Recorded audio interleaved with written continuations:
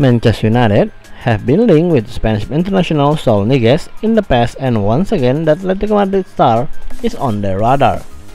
According to the Todo Fichajes, Manchester United have decided to try to sign the La Roja midfielder in the summer transfer window of the next year.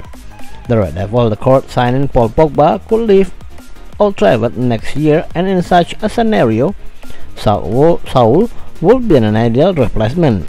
The Spanish outlet have mentioned that the Rojiblanco star has got a release clause of 150 million euro, but due to the ongoing pandemic, he should not cost that much.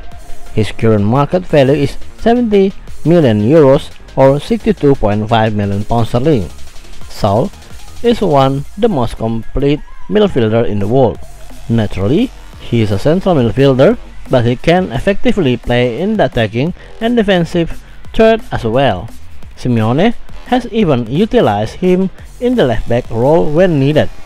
Capable of maneuvering the ball with both feet, the 19th cap international is a quality dribbler and can strike goal from long distance as well.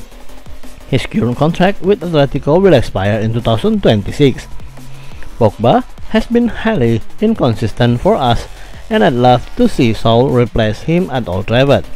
However, it must be taken into consideration that at the moment we are struggling at mid-table, whereas Atletico are enjoying top of the La Liga with a game in hand.